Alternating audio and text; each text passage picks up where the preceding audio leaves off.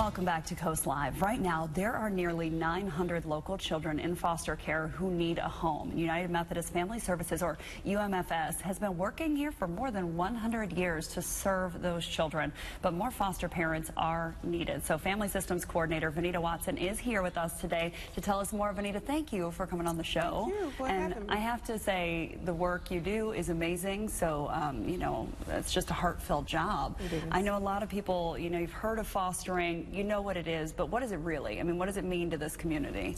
It means everything. To become a foster parent, it means that you have to open your heart, you have to open your home, you have to open your understanding, because our children come from situations that has caused them trauma. Yeah. So we're looking for families who have a genuine love for children, families who want to open their hearts and homes, and who want to pour back into the children's lives to make them become healthy and whole. Yeah, and I know you work with a lot of teens, which, you know, once you get to that age, sometimes, you know, there's not a lot of families out there. But what are I mean, some of the families you've worked with personally that have had this experience, I mean, what do they gain from it? Because I know this is fulfilling. So what can the foster parents that may be thinking today, how can I help, what would they expect out of the process? Well, families that we work with who work with our kids, the rewarding part is that children can come into your program broken. Yeah. Because of having to leave their homes. Because if you take me out of my home right now, I'm going to be broken, because that's what I'm familiar with. Yeah. And that's what I want to be with. So our families embrace them with love,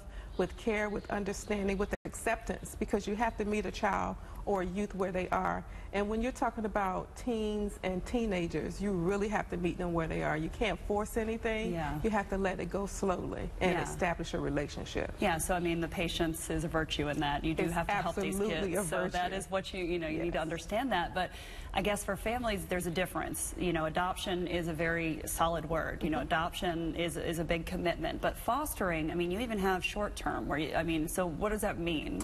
Well, with foster care, when children come in, their #1 goal is to return home, and that's what we work with. So when children come into our program and they know that their goal is to return home, the foster family know that their goal is to return home. So sometimes families will work with biological families to make that happen, because kids will still see their families. The teens will see their families.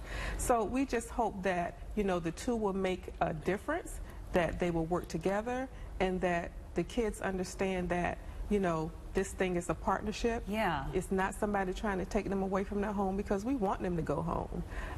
And so that's what we do. That's what our families do. They embrace the whole idea of fostering on a short-term basis. Okay, and I mean, what other opportunities do you have for families out there? I mean, if someone is looking, you know, to do that, how can they really start the process? Like, what do they need? What do, you know, if I said today, I came to you and I said, I want to foster, what qualifications or what would you be looking for? I would say come talk to me on Mondays between 5 and 6 o'clock. We have orientations every Monday that talks about our program. We talk about the process. We talk about what it means to become a foster parent and what are the criteria. Some of the things that we'll tell people is that you have to be 26 and older, because we're talking about raising teens and tweens.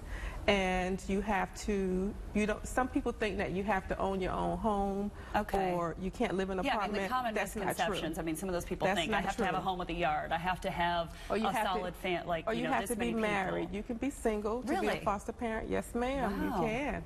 And we welcome that. As long as you have a good heart, you're committed to the process, you can come talk to me on Mondays. No, that's, I think, and you know, it is a blessing. Some people out there don't have the opportunity to have their own children. So this is a way that they can give back and they can actually help these kids out. So, I mean, you said, I mean, how many kids are in the system right now is just mind-blowing. It is mind-blowing.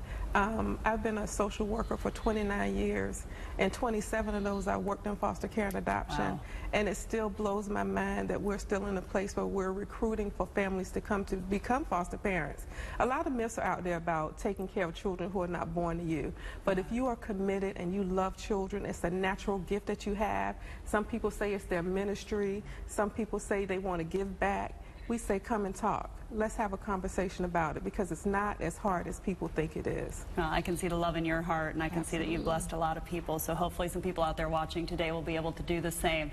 And of course, reach out. We'll give you that information. It will be on our website as well. So thank you very much. We appreciate everything you do. So we hope you guys can help out. Coast Live will be right back.